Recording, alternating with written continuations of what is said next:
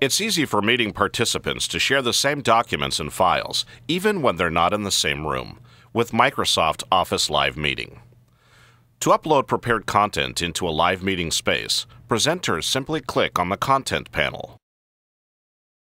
Click Share, then click Upload.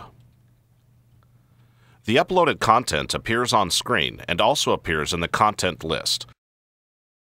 The content list serves as a storehouse for all the information that is to be presented and shared in the meeting. These documents can be distributed as view-only files, or if the presenter wants attendees to work together on a document, as a shared program. Under Share a Program, the presenter selects the file to be shared.